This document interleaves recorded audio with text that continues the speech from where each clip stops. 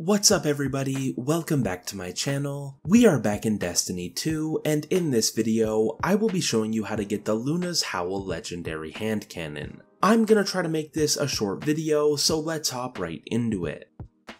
To get the Luna's Howl hand cannon, you will need to visit the exotic kiosk, which can be found right here on your map at the tower destination.